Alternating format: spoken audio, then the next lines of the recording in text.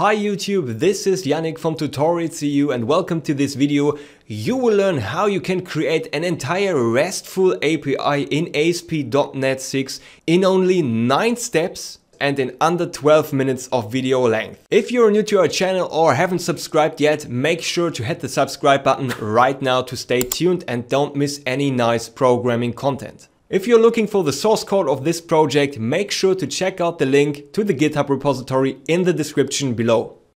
Let's get started with part 1, setting up our project. Open Visual Studio, create a new project and search for ASP.NET Core Web API. Make sure to select the correct template here. Now let's click on Create. Let's give it a good project name like Hotel Booking API. Hit Next again. In this video we take .NET 6.0 and make sure to enable the Open API support so that we can have an API documentation. Part 2. Removing default scripts. In our new project, make sure to select the weather forecast script and delete it. Also open the controllers folder, select the weather forecast controller and delete that one too. So we don't need those scripts. Let's put them right into the trash. Part 3. Creating our hotel booking model. Now let's create our hotel booking model so that we can save the client and the room number and all of this stuff. So create a new folder, call it models and add a new C# class and call it hotel booking. We will use this hotel booking model to store information inside of our database so that we know which customer is currently checked in a specific hotel room. So let's open a model and add 3 new properties. One for the ID, it's the primary key for the database later on. One for the room number, this is also an integer. And one for the client's name. Part 4. Setting up an in-memory database. And if you are new to our channel or haven't subscribed already, make sure to hit the subscribe button right now so that you no longer miss any nice programming related content.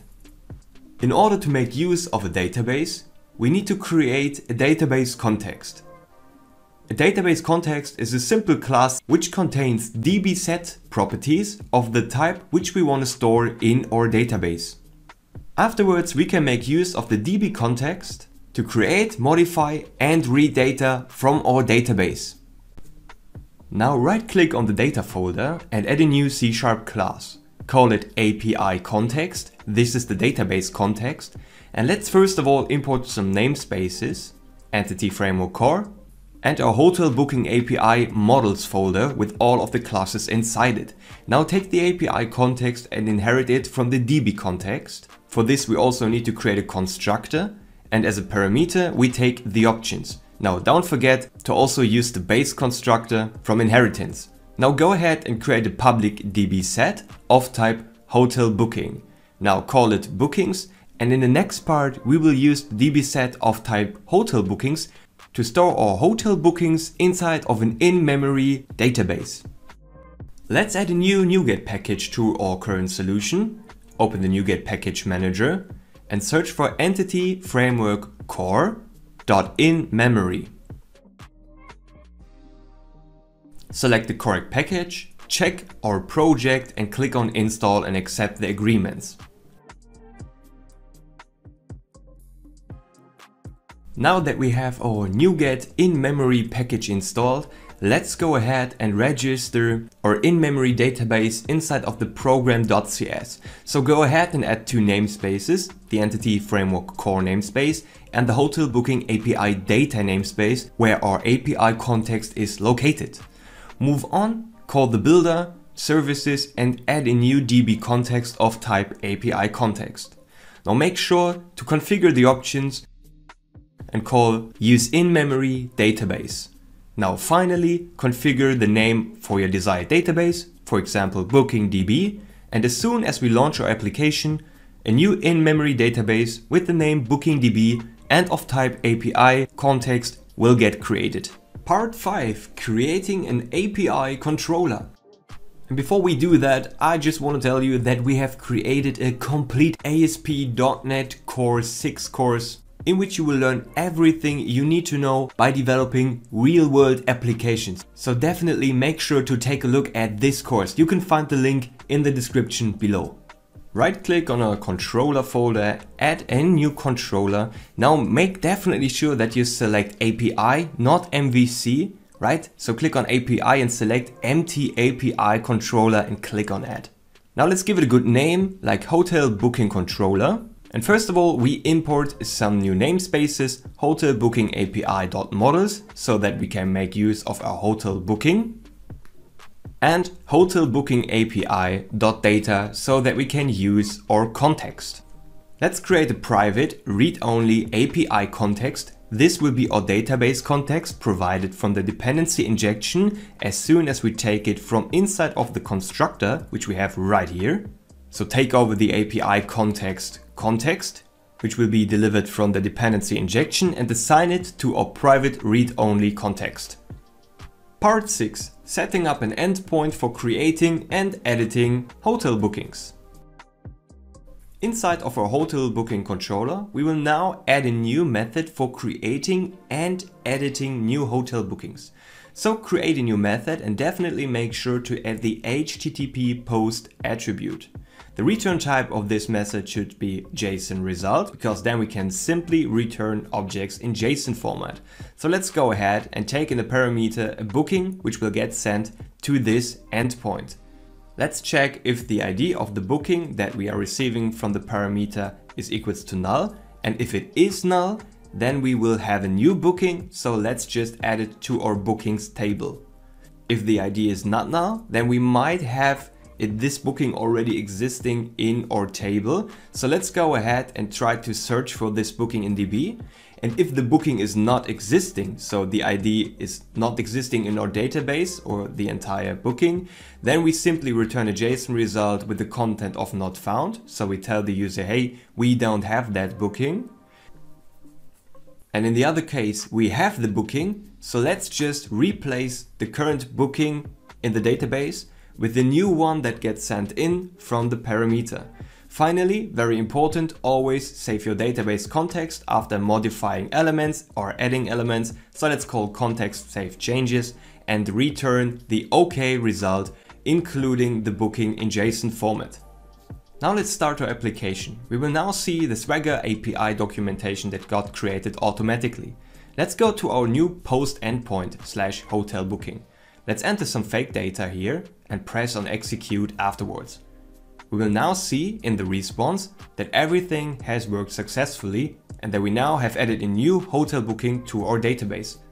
Let's add some other data. Let's add an ID which is not existing. As you can see, we have 404, which is the not found status code. Finally, let's make the last test. And let's try to modify an existing hotel booking. So enter ID 1 and a new room number, press on execute. And we now have modified our first element that we have just added. Part 7. Creating an endpoint for getting a specific hotel booking. Inside the hotel booking controller, we will now add another endpoint, this time of type GET. So make sure to use the correct attribute, which is HTTP GET. Again, we will make that public and set it to the return type of JSON result. Call it simply GET. And as a parameter, take the integer ID. Let's try to use that ID from the parameter to find a booking inside of our database using find method. So this result or this booking could potentially be null if we don't have a booking in our database that is using this ID. So let's go ahead and check if it's null, and if it is null, we simply return a not found status code. If we have a valid booking in our database, we simply return that. So let's call return new JSON result and let's pass this booking in a JSON format. Part 8. Creating an endpoint for deleting a hotel booking. In a hotel booking controller, add a new method. This time it's for deleting. So take the HTTP delete attribute. Again, make the method public. Type of JSON result when it comes to returning. Call it delete, and also this method takes an integer for sure for the ID. So let's again try to check if we have a booking with this ID in our database. And if we don't have one, again, we return a simple JSON result saying that we don't have content. So let's call not found. If we have a valid result, let's go ahead and delete that, call context bookings remove and pass in the result, which is the existing booking. Now, again, after modifying the context, make sure to call save changes and return a new JSON result saying that we no longer have content right here. Now let's start our application again and add some new data. So here we have our post endpoint and I just add some data. Now let's test our get endpoint, enter the ID, which is 1. And as you can see, we now have a response, which is providing us the data for ID 1. Let's go ahead and try to delete that one. So test another endpoint, enter the same ID again. And now you can see status code 204, which is for no content. Now let's try to get again, and as you can see for the same ID, we no longer have content, so getting and deleting is also working. Part 9, getting all bookings from the database. Inside of our hotel booking controller, we again add a new method, this time type of HTTP get again with a custom route on /getAll, because this endpoint will return all bookings. And we now go into the context in the bookings table and take all of the elements that we have and bring them into a list and simply return that list as a JSON result. So when we start the application, we can see that we have different endpoints, but our getAll endpoint is not named like this. So let's escape this. Let's remove the custom route, scroll to the very top and go ahead and add to the controller another /action.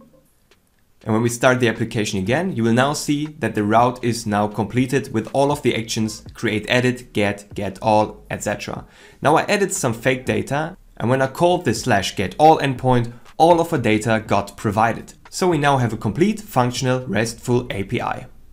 Please leave a comment and tell us if you like this new sort of video. Go ahead and subscribe right now to our channel so that you don't miss any content, and make sure to check out our complete ASP.NET course. You can find the link in the description below. However, if you want to continue now watching some more ASP.NET content, make sure to check out this video right here. Thanks for watching and see you next time.